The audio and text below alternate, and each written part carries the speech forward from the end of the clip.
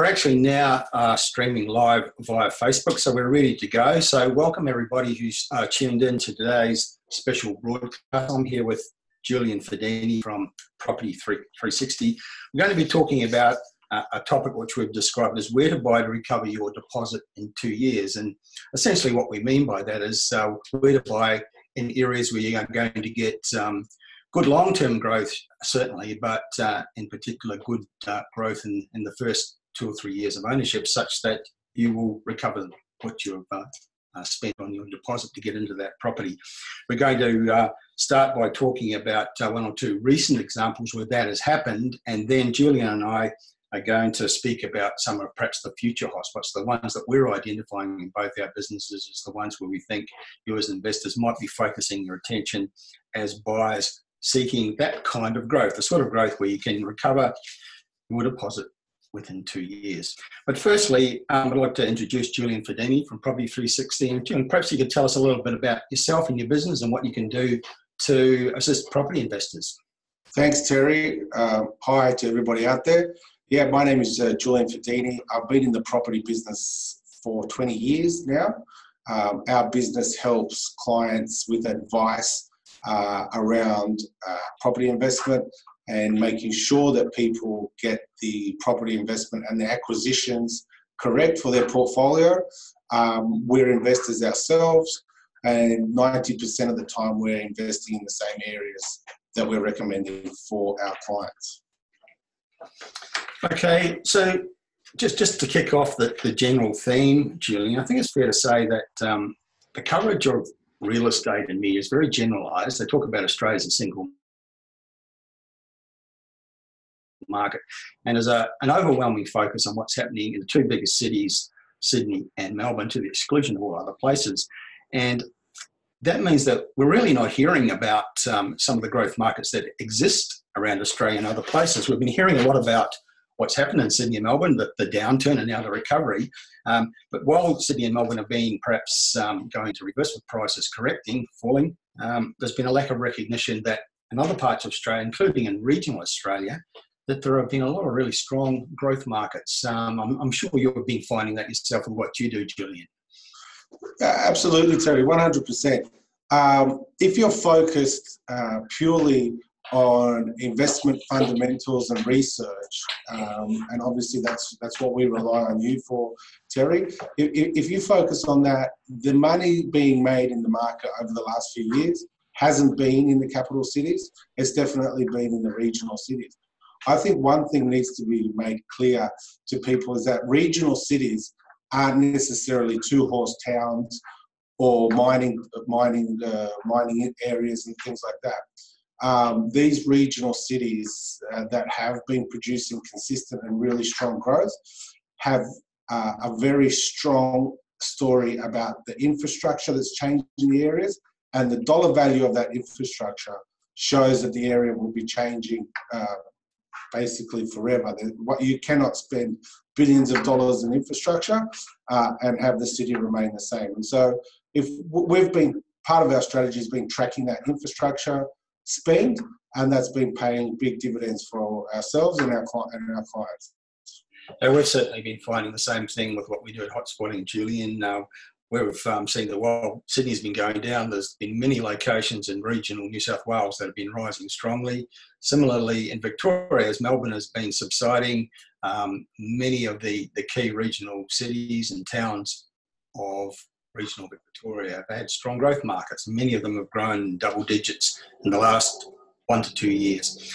And I think we're also seeing growth markets also emerging now in regional Queensland. I'm going to talk about one of those a little bit later in the broadcast, but I thought Julian and I would begin by having a discussion about a regional market that demonstrates the kind of things we want to talk about today, a regional market that's shown extremely strong growth in, say, the last 3 years. And that's the City of Greater Geelong. Now, I know that this is a market that you've been involved in recently, Julian, with your business, and you know that market pretty well. So perhaps you could give us your thoughts on the City of Greater Geelong and what it's done and why it's been a growth market. Yeah, Geelong has so many strong investment fundamentals at play.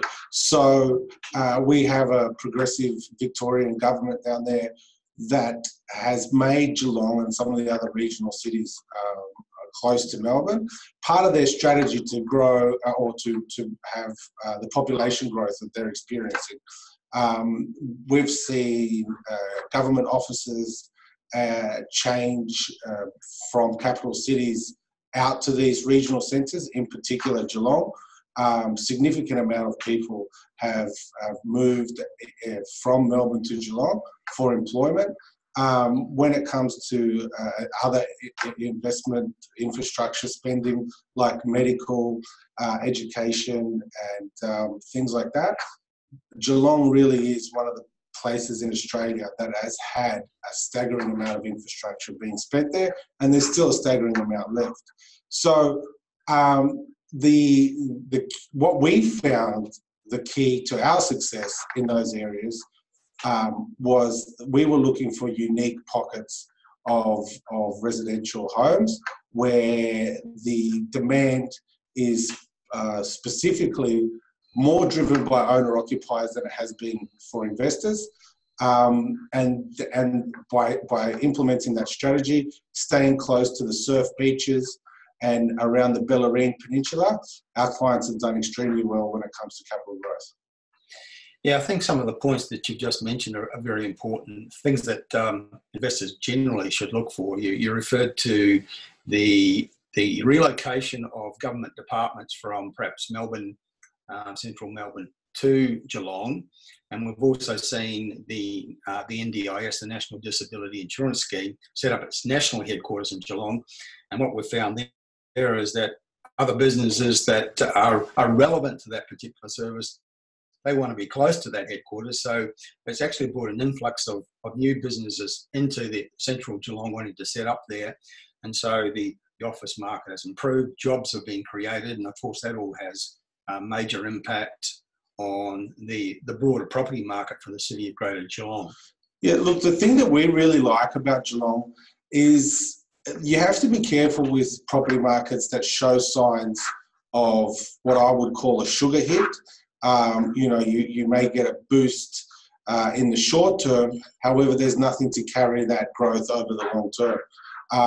When you consider everything that you just mentioned about the government spending and the relocation of jobs, etc., that provided us and our clients an early equity uplift, but we believe that the continuation of infrastructure spending in that area will carry those property markets along consistently. And generally, that's what we're looking for. We're looking for an early uplift and evidence to show that we'll get continued capital growth from the purchase date. So it's very much about, I guess, two different types of capital growth. You want to be in areas that are going to be good for the long term, because real estate investment essentially is a long-term play, but you also want to be a market. You want to be buying into a market at a point in the cycle where it's going to get that uplift in the first 1, 2, 3 years to create equity, which will assist investors to be able to actually grow their portfolios using the equity created. Yeah, absolutely. Generally speaking, one investment property is not going to change your life dramatically. So it's important to get the first property right and then leverage off that property for future purchases. In doing that, you need to be extremely thorough about the locations that you pick to make sure that you are being able to have that client purchase again in the time frame that we just discussed. Okay. Now, I've got a copy of a Geelong report in front of me. I know you've got a copy there as well, Julian, and I'm just looking at some of the statistical data that's been produced by that market recently, and it's a great illustration of what can be achieved if you choose your locations correctly, if you buy in locations that have a strong, diverse, growing economy, growing population, tick all the boxes, infrastructure spending, as you've mentioned a number of times, Julian, and that translates into strong demand in real estate. So I think the first thing that stands out about the chart of Suburbs in Geelong is just the size of the turnover. It's common throughout the city of Greater Geelong to have suburbs where there's 200, 250, 300, 350 sales in a single year. So very popular suburbs, lots of home buyers and investors buying in there. And the second thing that stands out for me is that their long-term growth rates are particularly strong. Many of the suburbs have 7, 8, 9% per year. That's the growth average over 10 years. So if your prices, you're owning real estate in a market where prices are growing at 7 or 8% or 9% per year over 10 years, you're going to be doing very well as a property investor. Yeah, absolutely. So if we're referring to that report, assuming, and not a lot of investors use a 20% deposit, but assuming investors were using a 20% deposit, if investors refer to your report for Geelong, I'm looking at a suburb, for example. We've got purely on the data here. Whittington, for example, it's 20% growth in 1 year. The statistical 10-year growth average is 7%. So if you buy any property and over 10 years you can average 7%, you're going to be doing very well. So yeah, it just highlights the importance of having a thorough and detailed research partner like yourself to make sure that we get these figures right for our clients.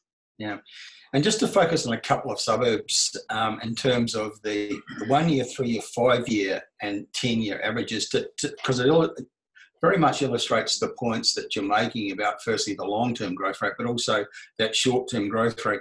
A couple of the more affordable suburbs in Geelong are Norlane and Corio, perhaps in the sort of northern part of the city of Greater Geelong, closer to central Melbourne. They both had exceptional growth in the last 1 year, 3 year and 5 year, but still very affordable with median prices in the mid 300,000s.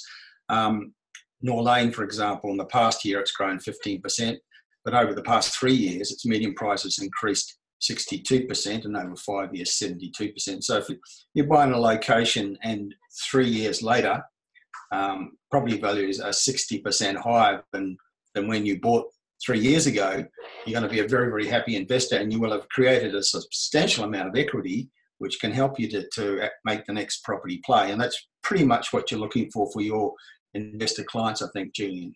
Yeah, exactly. What's super important is to understand the data. So, for example, investors really need to take note to the median house price within the area that they're investing in.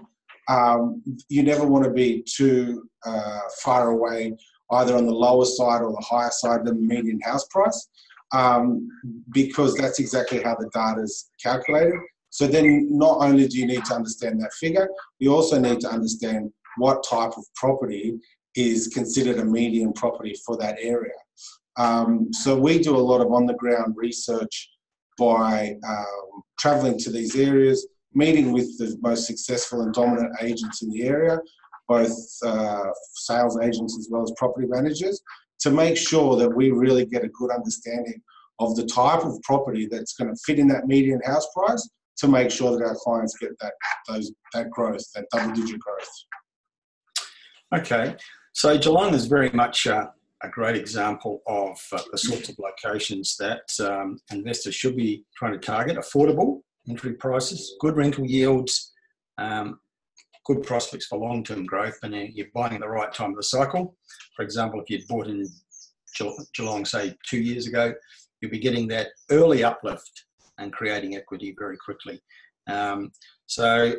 And of course, it's a key regional city in Victoria, and it emphasises the point, or one illustration of the point that we're making, that many of the best opportunities of the last few years, and certainly currently, are to be found in regional Australia. It seems to me, Julian, that your screen may have frozen. I'm not seeing you at the moment. You seem to have frozen. What are you seeing at your end? I'm looking at some frozen pictures here of both you and I, Terry. Yeah. So it's operating normally at our end. We're in southeast Queensland. Julian's in Sydney. So I'm just not sure what you can do. Katie, yeah, I'm just working on some stuff now, Terry. Yeah. See if we can get that back up. So some of the people who are actually watching are saying that they've got no issues, it's streaming okay to Facebook, etc. So maybe it's something we just need to ignore and just continue on, Julian. We've talked about the City of Greater Geelong as a great example of what you can achieve if you buy in the right locations. And now I'm going to turn our attention to discussing some of the markets out there in regional Australia where we think that there's going to be similar kinds of growth that's similar to what's been achieved in the City of Greater Geelong over the past 2 to 3 years. And the first one we wanted to focus on is the Sunshine Coast in Queensland. Julian, I know that's a market that you've taken an interest in, but what particularly about the Sunshine Coast has attracted your interest? So Sunshine Coast for us was a location that we invested heavily in 2015. Another key part of Sunshine Coast appeal and its ability to get results was the amount of infrastructure spend in that area as well. In comparison to Geelong, the infrastructure spending in Sunshine Coast is much higher. The lifestyle in the Sunshine Coast is probably one of the best in Australia. They have amazing beaches. Transport is reasonable, and so housing is affordable. The missing part for the Sunshine Coast was the ability to get a job so that you could obviously support your family. That's all changed. Infrastructure-wise, they're building a brand new CBD in the Sunshine Coast in Maroochydore. The airport is being expanded, or continually being expanded, really. And on top of that, what we've seen is people that are looking for a good quality of life. So in 2015, we invested around the Maroochydore CBD. Our clients were rewarded within that 12 to 15 months with their deposits being, with the growth being equal to their deposits being paid. Again, assuming a 20% deposit. Okay. So, Julian, there are a few more messages coming through that your screen is frozen. Mine's moving. They can see me, but yours isn't sort of coming in when you're speaking as it should be. So I'm just not sure what's happening with the video there at your end. Not sure what you can do about that, but I'll just continue to, in the meantime, to talk about the Sunshine Coast. It's a market that not only is very close to where we are geographically, but one that we've researched a lot, and we've done quite a few reports on this market because it is, as we said, one of the most compelling growth economies anywhere in Australia, and out of that has become a very strong property market. Julian's mentioned some of the infrastructure that's been very, very pivotal in making it so for the Sunshine Coast. The new CBD, 53 hectares, creating a CBD in the central part of the Sunshine Coast from the ground up, probably unique in the history of Australia that's happened. Cities very seldom have that opportunity. The Sunshine Coast has got 53 hectares, which is now actually starting to be built. The first buildings are now starting construction. That will be a project that extends over 10, 15, 20 years. One of many things adding up to investment totaling more than $20 billion in a regional city of about 350,000 people. Part of that has been the creation of a whole new medical precinct on the Sunshine Coast, $5 billion work in progress.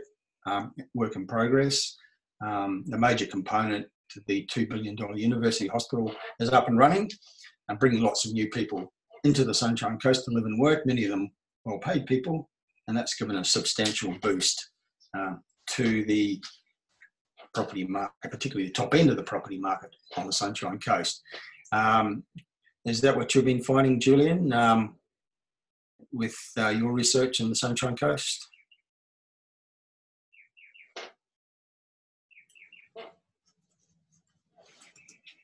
Are you there, Julian?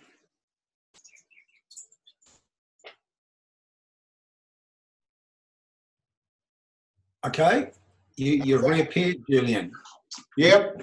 Sorry, yes, you've made a miraculous return, thank God. Yep. I've just been continuing to chat about the Sunshine Coast and noting that pieces of infrastructure like the new $2 billion university hospital has brought a lot of new people to the Sunshine Coast to live and work, and that many of them are well-paid people, and that's given the top end of the Sunshine Coast market, such as Noosa, a substantial boost. Is that what you've been finding with your research? Absolutely. Noosa definitely isn't in the price range for every investor. However, what we've found, if you look at the data over time, Noosa was a bit of a volatile market, but the huge change there is how much, like we mentioned, the infrastructure spending is bringing jobs to the area. Those are high-paying jobs.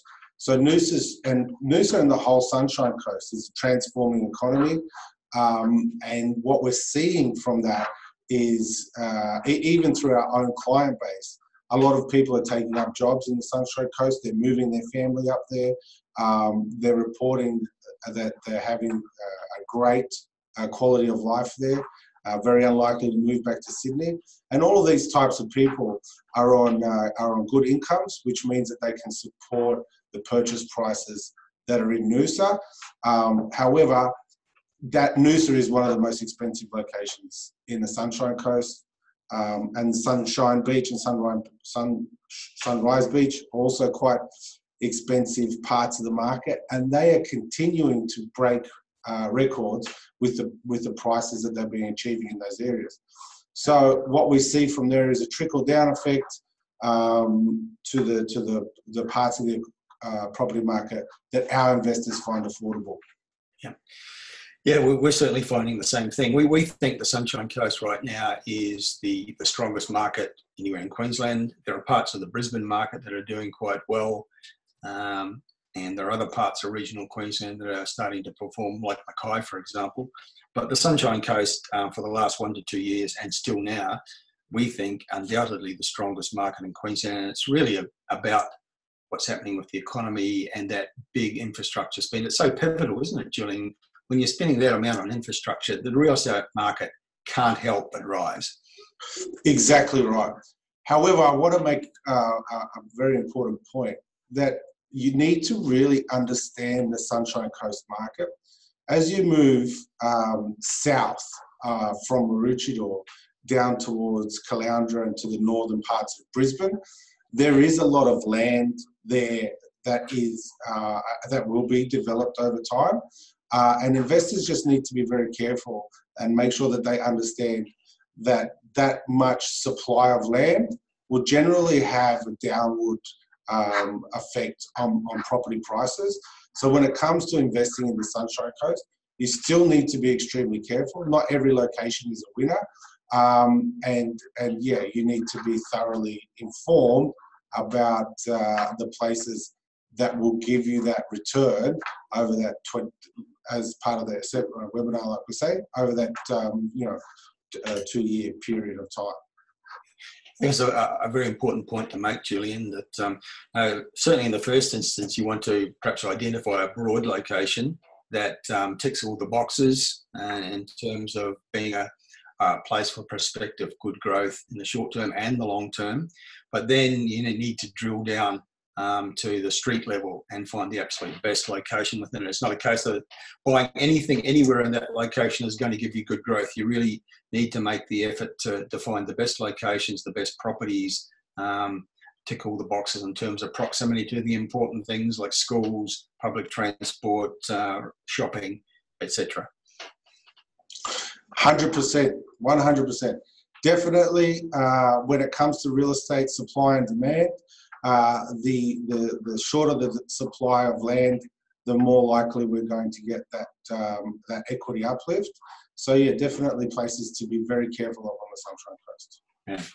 One of the things to look at, and you're talking about the prospect that a good growth area can be damaged in terms of its property market by big supply of land, oversupply of new dwellings. So it's very important to keep an eye on vacancy rates and also building approval figures. So I'm just looking at the vacancy rates charts for the Sunshine Coast, the various postcodes that cover that region in Queensland, and many of them have vacancy rates that start with a 1, in other words, below 2%, which means pretty tight rental market. The highest is 2.6%. Anything below 3% would tend to indicate a fairly healthy rental market, but many of them are around 2% or lower, which means that rental demand and pressure on rentals is going to be very positive from the viewpoint of property investors. We've never invested in a location with a vacancy rate above 3%. The numbers that we're looking for, we just don't see the need to go to an area where the vacancy rate's above 3%. Anywhere between 3 and 2% is fantastic. Anywhere below 2%, that's an extremely hot market. There's a lot of demand for rentals in that particular market. It also is one of the key indicators to make sure you're investing in the right location. Yeah. So vacancy rates are a huge part of what we do. And then you're very right in what you're saying, Terry. You must also look at the building approvals, because the vacancy rates can change quite dramatically if there's a lot of land being developed and then bringing new supply to the market. Now, tell me what you think of this, Julian. I'm often disappointed by media's obsession with like median price movements as pretty much the only barometer of real estate markets. And they tend to overlook what I think are very important markers of places that people should be considering. Vacancy rates is one, and then what's happening with rentals is another, because what I tend to find is that before a market starts to rise in price, we could often see action at the rental level. Vacancies come down, rents start to rise, and out of that comes demand for real estate, and prices sometimes, very often, follow rentals. So it's a very good marker of a place that people should be considering, I think. I support that. I support that comment 100%. I think what I've noticed from you, Terry, in your reporting also, is that you focus on sales volumes. So yeah. Sales volumes, I guess the point to make to investors is you need to understand the key markets. You can't rely on any one of those key markets. There needs to be a more thorough, in order to get your deposit back within that 2-year period, you need to be thoroughly understanding all of those key markets. And then again, without getting down to the ground level, and meeting the market face to face with the sales agents and also the property managers, you could be heading in the wrong direction. And that's what we've found, that the key part to our success is understanding all those fundamentals, checking them all out, and then still getting down on the ground level and being face to face with the market. Okay. Look, we might switch attention to another location now, but just before I do, just to remind people who are out there watching and listening that we'd like to get your questions for the latter part of the broadcast. You can key your questions into either the Q&A panel or the chat box that you should see in front of you. You can just type in your questions, and in the last, say, 10 or 15 minutes, we'll do our best to answer as many of them as we can. So let's have a chat about another part of regional Australia. Julian, I know that you are taking an interest in Tweed Shire, right up in the north near the border with Queensland, close to the Gold Coast. Markets like Kingscliff have grabbed your attention. What's happening there that's piqued your interest? Statistically speaking, and looking at the numbers there, it's a phenomenal set of figures. The key part of what's going on, or what I believe one of the key parts of going on in that Tweed Coast and northern New South Wales area is that, again, it's a lifestyle location. Housing is still relatively affordable in comparison to the capital cities, but the quality of life in these locations is far better than life in a capital city. What we're finding is infrastructure spending, hospitals and things like that. We're getting close to the $1 billion worth of infrastructure in those areas. median house prices in areas like Byron Bay, which are still reasonably close, are 3 and 4 times more expensive than the areas surrounding Byron Bay, and the demand by local people, homeowners and the rest of it, that demand is what's attracting us there. Investor demand doesn't turn us on. We're not looking for that investor demand. The fact that the owner-occupier market is so strong down there, that's what's driving us to that area. And then obviously the research that we've carried out. Yeah, I think you're right. We have also noticed an uplift in that market. You mentioned earlier that we chart sales volumes. We think it's a very good marker of future price growth. And we've noticed an uplift in sales activity throughout that Tweed Shire area. And I think some of the points you mentioned explain why that's happening. It's not only is that area very affordable compared to capital cities. I think it's the suburbs of Tweed Shire are quite affordable compared to the Gold Coast, which is just over the invisible border. So it's a good affordability comparison with the Gold Coast. Similar lifestyle, similar attributes, perhaps less glitzy and congested, and more affordable. The other thing I think, Terry, you hit the nail on the head there. One of the things that came up a lot when we were doing our on-the-ground research there is, where are these people? Why is there this population boom? Why is there so much demand in the market? And the interesting thing about Queenslanders and people that like to live by the beach is, if an area becomes too popular, for example, Burleigh Heads or the Gold Coast in that location, people that enjoy a more relaxed, less congested lifestyle by the beach are heading to these areas. Yeah. And I think another factor for Tweed is its proximity to the Gold Coast Airport.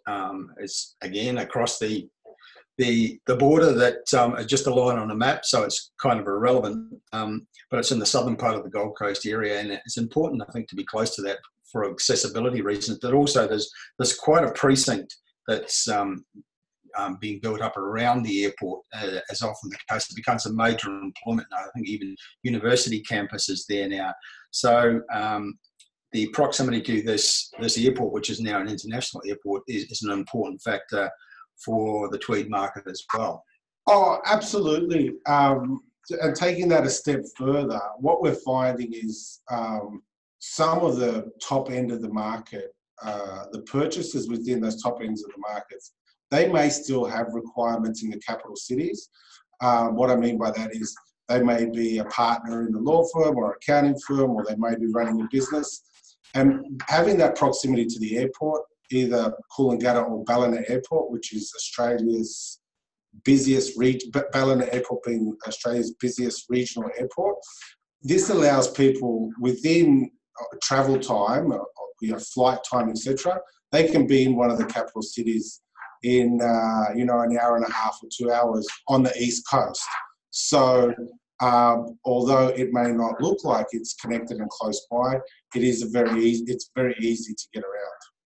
Yeah. Now, we've talked a lot about the importance of infrastructure, and that's another thing that's happening in this area. In particular, there's the prospect of a major new hospital, a project that's costing over $500 million. It's been actually quite controversial in terms of the location of it, but nevertheless, important piece of infrastructure that's coming to that market. It's going to create a whole new major amenity for the Tweed area, but also it's going to generate economic activity and jobs and bring new people in. So firstly, to work on the construction, and then to work on the completed project. So that's important as well for the Tweed area. Absolutely, absolutely. And so, if somebody has a job within the public service, may that be the health or education, the income is quite reasonable. If two parents are working, as a nurse or a teacher along those lines, they still have the ability to live a really good quality life with an affordable house in that area. And so once people cotton on to how good the quality of life is in these areas, that's where we start to see the demand building up. Yeah. Now, one of the particular locations that I know you're interested in there is Kingscliff, and it's one that we've noted the median price for Kingscliff for houses in the last 12 months has grown almost 20%, and so now it's $1 million suburb. It's got a median house price above $1 million, but it's also a very, very strong apartment market, much more affordable, median price around $530,000, also showing good growth. So anything in particular about Kingscliff that's attracting your attention, Julian?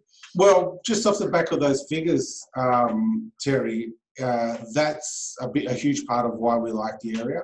There is opportunity to buy below that median house price. There's not a huge amount of opportunity to buy below that median house price, but we believe we've got our hands on some quality properties in that location, and we're expecting for ourselves and for our clients for our ability to buy at below that median house price and just follow that median house price as it continues to grow over time. Yeah. Well, I think it's a great example of one of the points that we're at pains to make, and I know you would agree with this, that media are so obsessed with Sydney and Melbourne, and they extrapolate that across the whole country, and they're talking about Australian property prices have been falling. They haven't been falling in this area. They've been getting remarkable growth. Kingscliff's median price up 20%, Casuarina, which is very close to Kingscliff, up 21%. Then you've got Tweedhead South up 14%, and there's other locations in Tweedshire that have had double-digit growth in their median prices. This kind of growth is happening. People just know about these markets, but they're certainly not finding out about them from tapping into mainstream media, which continues to talk excessively about the two biggest cities. Yeah, exactly. And I think that's the difference between an informed and educated investor versus somebody that wants to buy an investment property in a location. The type of work that we do by following these research methodologies, we're changing people's lives. So we're using numbers like 14%, 20%, 30%, for example. But when you actually overlay that figure on a purchase price from 500 to say 700,000, those types of figures really make a huge impact on somebody's life. And so therefore, it's super important for investors to move away from the mainstream media. They could possibly be being fed fake news these days, Terry. I think there's a very strong possibility, particularly with the coverage of real estate in our major newspapers and other forms of media like ABC, radio and television. Not particularly informed coverage at all. Quite often it's just a press release regurgitation, recycling of press releases, which is a piece of propaganda from people with a vested interest in the method and the message that's contained in the press release. So I think investors need to do a little bit more. They need to dig a little deeper and be able and willing to access good research information and good advice from and get the assistance of companies like your own, Julian. Absolutely, absolutely. We're driven by results, so we're very there's no greater feeling both personally and professionally than having a client's portfolio grow, whether that be their first or subsequent properties, having them winning and having them continuously making money. It's a great feeling. It's a great business to be in if you can continue to deliver those results. Okay, now just we've been going about 40 minutes. The time we have available, which we want to leave some time to answer people's questions. So I'll just remind people that you can type your questions into the Q&A panel, the chat box, and we'll do our best to answer as many as we can. But just to switch attention one more time, Julian, we've talked about an important regional city in Queensland. We've talked about a growth area in New South Wales. So let's focus on regional Victoria. I know you're particularly interested in that market, as are we. We've found it to be one of the very strongest market jurisdictions anywhere in Australia over the last couple of years and continues to be strong. And one of those markets that has been a very good performer is the city of Ballarat, not far from the city of Melbourne, very well connected to Melbourne, a strong, diverse growth city in its own right. So tell us a little bit about your interest in that particular location, Julian. Oh, Ballarat presents an excellent opportunity based on the infrastructure that's being spent in there. But the entry price to Ballarat is one that a lot of people can afford. So not everybody can afford the Kingscliff market, for example. We spoke about Noosa. Again, those types of markets aren't for everybody. However, Ballarat at its entry-level point, which we believe the buying should be sub 500 in Ballarat, it presents such a great opportunity for people in that price range. And as Geelong's now progressing further and further through its cycle, people can still make good gains sub 500 in Ballarat. I'm just looking at a chart of suburbs in Ballarat. A lot of suburbs have median prices for houses in the 300,000. There's some in the low to mid 400,000, but the most popular suburb in terms of the number of sales in the last 12 months is Sebastopol, 270 house sales in the last 12 months, median price 285,000. So still very affordable, despite the fact that the median price has grown 10% in the last 12 months. And that's the big standout from this list, Julian, is that virtually every suburb in Ballarat has had double-digit growth in its median price in the last 12 months. And we know that that's been going on for the last couple of years and it's still happening. Yeah. Again, numbers, research, data is extremely important. Without getting down to the ground level, spending the time being face-to-face with the market, there's more to it than the data is definitely promising. And however, what we find is the data is the very first stage of the process. We spend a lot of time in the office looking at these figures before we actually get down to the ground level. And once we get down to the ground level, we can then determine, okay, is this a sugar hit or is this the beginning of a consistent growth? And so Ballarat was somewhere that we did spend time being face-to-face with the market and absolutely supporting what you said there, Terry. Great gains at a great entry-level price. And that's what attracts us to the area. And its proximity to Melbourne, obviously. Yeah, I think one of the things that's helping to drive that market and others that are, say, within an hour or so of metropolitan Melbourne is actually buyers out of Melbourne, both home buyers and investors. Melbourne had sort of 4 years of strong growth and has become an expensive market. People are looking for more affordable alternatives and they're finding it in regional cities like Ballarat, also perhaps a different lifestyle. In some cases, people might choose to buy and live in Ballarat and actually commute back to Melbourne work because it is within commuting distance, great train links and good road links as well. Absolutely. And that definitely, all of those things add to the appeal of Ballarat. Some of the things that we noticed during our research is if you're sort of 30 minutes out of Melbourne, and it doesn't really matter which way outside of Melbourne that you go, 30 or 45 minutes out of Melbourne, those areas are congested, the block sizes are small. By comparison, the purchase prices are probably anywhere from $150,000 to $200,000 more.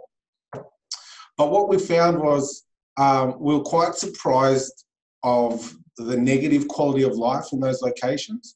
So, Geelong, Ballarat, those locations just past those 45-minute places or 35-minute places out of Melbourne, they bring so much. Ballarat is a beautiful city.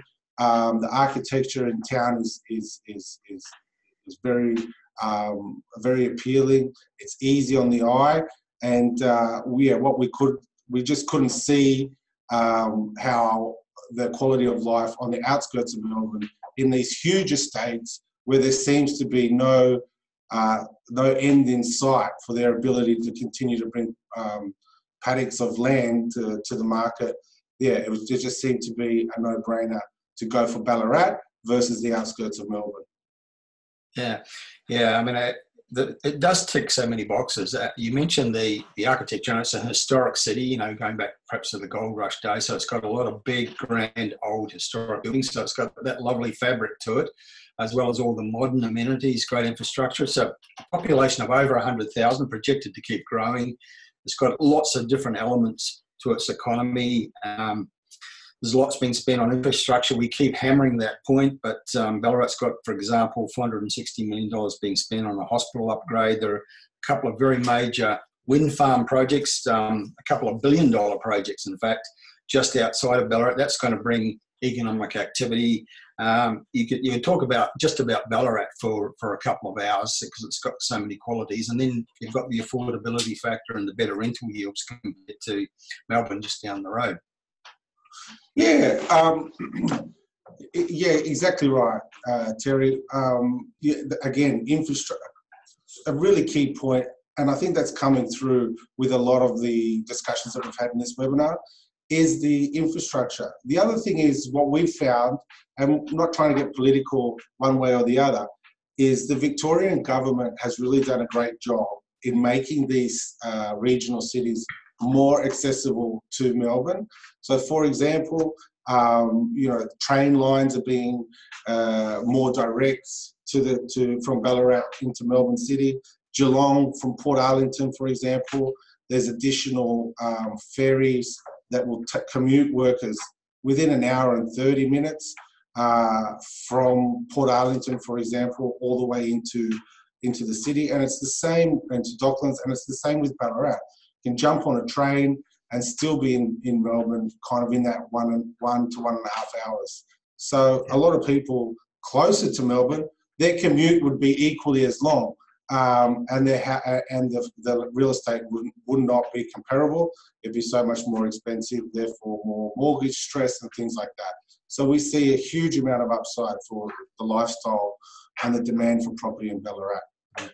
Actually, it's a good point well made. The state government actually spent $5 billion on what they called the regional rail link. And the idea there was the trains coming in from locations like Geelong, Ballarat, and also Bendigo, which also is a place with lots of qualities as well, ended up being stuck behind suburban trains. So they built a dedicated train line, that what they called the regional rail link, $5 billion project that was completed a couple of years ago and up and running. So people coming in from places like Ballarat can get there much faster and in greater comfort. So that's been a big factor. I think the other thing that's worth mentioning about Victoria generally, the reason why these markets are doing so well is Victoria is ranked the #1 state economically in the country. It's also the #1 state by some margin for population growth. It just keeps topping the charts, whichever kind of economic indicator you care to mention, but particularly the performance of the economy, spending on infrastructure is a big part of it, and population growth. Look, Melbourne, besides the weather, Melbourne has a lot to offer. I mean, I'm a little bit more partial to warmer weather, and you know, I've moved north from Canberra. I would, you know, eventually I may be on the Sunshine Coast, further north where it's warmer. However, yeah, look, Melbourne's definitely in a position to grow. If you consider how flat Melbourne is in comparison to, for example, Sydney, there's a lot of land that's readily, easily and readily being able to be brought to the market. So when it comes to investing and real estate, you need to break down those figures. Sure, Melbourne will be big. Sure, that will have some powerful economic impacts for jobs and real estate, but you also have to be very aware that there is paddock upon paddock upon paddock, flat paddocks surrounding the Melbourne metro area.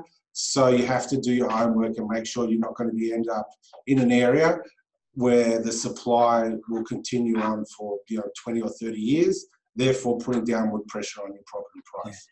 And we actually saw that, Julian, in the Wyndham Vale area, which is heading down in the southwest, out of central Melbourne, suburbs like Werribee and Wyndham Vale, Point Cook, newer suburbs like Tarneit.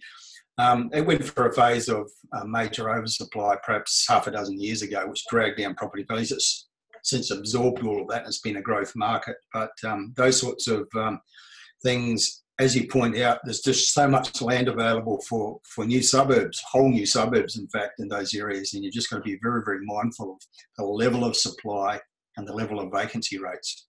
Yeah, and look, you make a good point that those property markets have changed over time. As a company and personally as an investor, active investor, I like my assets to be bought at the right time of the cycle, because the whole concept of an asset is it's there to support you and it's there to grow. So buying in these areas, sure, you can hang in there and wait for those markets to turn around. For me personally, they present far too much risk. I'd much rather follow the data and be contrarian as in terms of capital city locations, to make sure my assets are going to be able to support me when I need them, not having to wait for them to do their job in 3 or 4 years' time. Okay. Well, James, we've got about 5 minutes to go before the hour is up. Perhaps we could... someone's reacting to your comment about the Melbourne weather. Fair enough, I was down there last week and it was pretty damn cold, let me tell you, but a great place to be nevertheless. Perhaps we could focus on some of the questions that are coming in. Timothy's asking about a reference you made when we were talking about the Sunshine Coast, Julian, that you invested heavily in that area in 2015, and just asking perhaps you could expand on what you mean by that, who was actually investing there at that time. Okay, so Timothy can hear us, right? Right. Yeah. Okay. So Timothy, what that means is we, as a location at that point in time, we focused all of our attention on making sure our investors got good deals in those locations. So in 2015-14, anywhere close to Maroochydore, we believe that was the place that we were going to get our clients' deposits back within that 2 years. Sometimes they were even faster. Whereas now we have our approach and our locations, as you heard in the webinar, are there's more variety there, because we really nailed that early growth for our investors, and so now you need to work a little bit harder for that same type of growth. So I'm not sure, but I hope that answers your question. Yeah. So essentially, you pinpointed the Sunshine Coast a couple of years ago. Rather well timed, I would have to say, ahead of the growth that's happened since then. But you pinpointed as a location that you were recommending to your investor clients, and you helped them to buy on the Sunshine Coast as a result of that a couple of years ago. Yeah, so at that point in time, there were other companies promoting areas in that location. The location that the majority of our clients purchased in, there was extremely limited land supply. It basically shared a border where the new CBD was being purchased. So for us, it provided everything. It ticked a lot of boxes. It was unique. The type of housing was unique. It was high quality. So yeah, but other people that have purchased in Sunshine Coast at that same time frame, if they were in the wrong locations where there was too much land supply, they probably didn't get the results that we got in that time frame. Julian, Avi's asking about Woombye, which is on the Sunshine Coast, and what we think about. Woombye versus Moreton Bay region. Yes. Sorry, Terry, you go. No. If you've got some thoughts on that particular question, go for your life. Yeah, look, Moreton Bay for me, I'm assuming you're meaning north of Brisbane when you're talking about the Moreton Bay region. Yeah. Look, you have to be very careful. There's some corridors of land in between South Sunshine Coast and North Brisbane.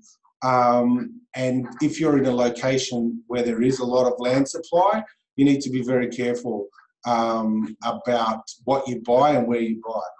Woombye is where would I buy if I had a choice between Moreton Bay and Woombye? I would probably buy in Woombye. But then again, if you're going to invest in the Sunshine Coast, I believe there's better places within the Sunshine Coast to purchase rather than Woombye. At this stage, Avi, I have no idea what your budget is. I'm just telling you as much as I can from the information you've given me. Yeah, I tend to agree with that, Julian. I think Woombye is kind of more of a sort of an acreage lifestyle kind of a place, and I think you'd be directing your clients more down to central Sunshine Coast where the infrastructure is closer to the beaches, closer to all the sort of the basic infrastructure, shopping, etc. that the Sunshine Coast has to offer. Yeah, exactly. So Gail is asking, you mentioned use the term sugar hit. You're trying to avoid those locations where sometimes there's growth, and you've got to ask the question: is it just a sugar hit, or is it real and long term? And she's asking, would you have some examples of places that are more sugar hit type places rather than the places that have the stronger fundamentals? Yeah, look, at a high level, Gail, a sugar hit location would be what we saw within the mining industry. Yeah. There was really only one economic driver to the growth in that location. It relied heavily on one part of the economy, and so therefore it presents more risks. The areas that Terry and I are talking about are diverse economies. They have both public and government infrastructure spending. They have appeal for quality of lifestyle. So if you compare those to mining areas, some of those mining areas were definitely boomed and they went. But outside of the mining boom, it's highly unlikely anybody would go to live there for the lifestyle. And without any jobs, then obviously that was the recipe for disaster to see places go down. So there are a couple of areas out there that are considered sugar hits. We're happy to take that conversation offline if you like. Yeah, and right now, unfortunately, Julian, we're starting to see headlines in major newspapers suggesting some of the mining towns are going to have booms because of the approvals for the Adani coal project in Queensland, and I'm very much at pains to warn people that I don't think that that's very wise investment for all the reasons you've just articulated. Gail was also asking about Queanbeyan. Now, Queanbeyan is just outside of Canberra. It's an area that we have focused a little bit on as well. Do you have that on your radar screen, Julian? Yeah, I'm a Canberra boy, born and raised in Canberra. So I understand the Queanbeyan market. It does, once again, it's affordable. The thing about parts of Queanbeyan is the entry-level prices are a lot lower than the surrounding Canberra suburbs. So, so as prices become more expensive in Canberra, people are looking for alternatives, and Queanbeyan really can absorb that part of the market. So yeah. However, in saying that, we're not heavily focusing on that region at the moment. That's not an area that's on our radar. But I'm sure Terry can add a lot because I know Terry's been researching that area for a while. Yeah, similar to what you've said, Julian. It's proximity to Canberra, but more affordable than Canberra, and also because it's over the invisible border in New South Wales, first home buyers have been able to drive over that invisible border, effectively be buying. You're only 15 minutes from the centre of Canberra. I actually drove it earlier this year just to convince myself it was that close. So you're 15 minutes from the centre of Canberra. You're actually in New South Wales. You can access first home buyer benefits that are available in New South Wales and buy more affordably than you can in many of the suburbs of Canberra, but being closer to the centre of Canberra than many of the suburbs of the ACT. Another question. Huge price range, huge price difference for that 15 minutes, massive price difference. Yeah, so it's definitely worth considering. Nish is asking, what are your thoughts on Western Newcastle market? So Newcastle is probably worth a bit of a comment, Julian, but Nish is particularly asking about Western Newcastle markets like Thornton. Yes, so look, Thornton is not an area I've been closely looking at, but what I would say is a lot of companies that don't put a lot of effort and time into actual research that's going to result in getting your deposit back in that 2 years or less. There's a lot of building going on in Thornton. There seems to be a lot of land there. Can you make money there over time? Absolutely. However, it could be a case where you buy now and you may have to wait several years until you're able to get your deposit back. They're probably, in my experience with areas like that, you're probably not going to get valuation support from the banks. They seem to not like areas like Thornton off the back of supply issues and things like that. Okay. All right. Look, Julian, we've clicked over the hour, about an hour and 5 minutes. In fact, we've been going, and I think we've covered a lot of useful territory for people who are watching, listening. So thank you, everyone who has participated today. I know that many people are registered for the event and will watch a recording later. Everyone who's registered for this webinar will receive a copy via email and can watch it again or for the first time at your leisure. We just want to put up a slide, Katie, if you can make that happen, to show people how they can make contact with Julian and his business if they'd like to follow up and ask further questions, or perhaps talk to Julian and his team about how they can assist them as property investors to invest in the right places. Katie, it was there, and then it's got here, it's back there. So Julian, perhaps you could just speak to that for a few moments before we wrap up.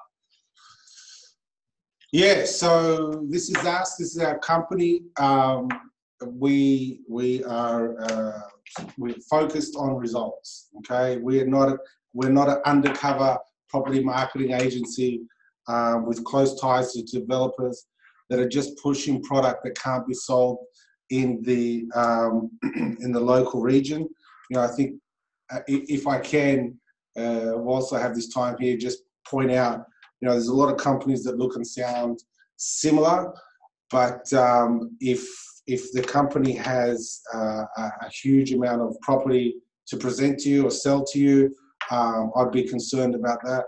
We're very specific about where we invest. There's always demand in the locations that we invest, so our investors need to move quickly, and we have a very strong history of great results. So get in touch with us, and we'd be more than happy to share those results with you. And obviously, being mutual clients of Terry's, we're not precious with the time. So please, any question that you have, we'll be more than happy to help you.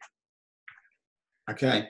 Well, thanks for that, Julian, and thanks for your participation today. I think it's been a great broadcast. I think we've touched on not only some great areas that I think are really useful for people to consider: the Sunshine Coast in Queensland, the Tweed Shire area in New South Wales, and in regional Victoria. Firstly, Geelong is a great example of recent growth, and Ballarat is a great example of current growth markets.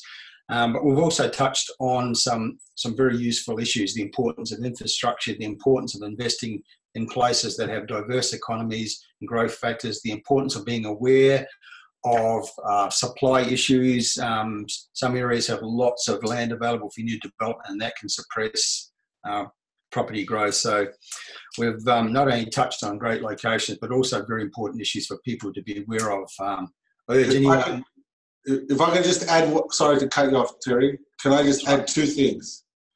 We don't give away all of our secrets, so we do still have some areas that we haven't spoken about today that are equally as impressive.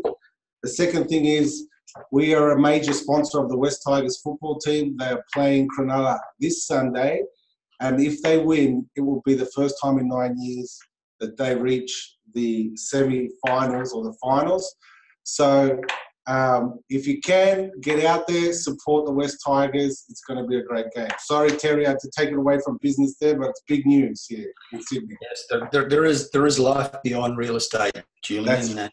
That's right. And the fourth Ashes test starts tonight. I'm going to be tuning into that as well.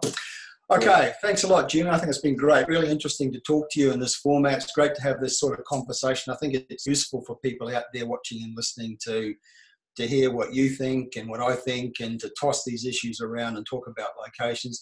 If you want to follow up and find out more of what PRPTY360 and Julian Fadini and his team can offer, the contact details are on the screen. Please take advantage of that opportunity. So thanks for participating, and let's do it again soon. Bye for now. Perfect. Thanks, Terry. Thanks, Terry. Cheers. Bye. Okay. See you, Julie.